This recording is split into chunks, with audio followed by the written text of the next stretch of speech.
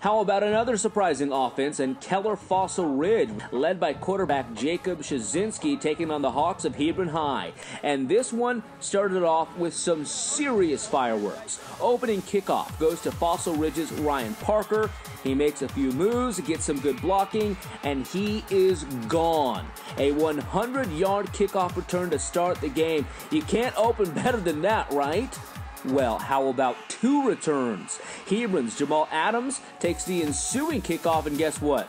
Yep, takes off, makes a few cuts, and he too takes it to the house. Back-to-back 100-yard kickoff returns for touchdowns just 29 seconds into the game. Wow.